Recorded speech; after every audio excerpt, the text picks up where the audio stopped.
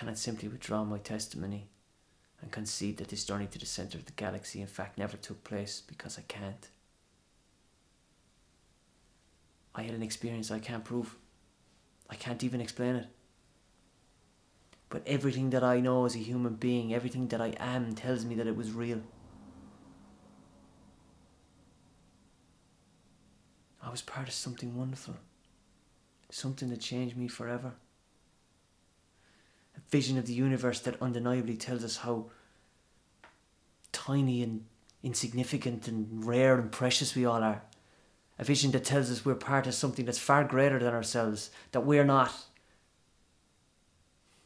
That none of us are alone.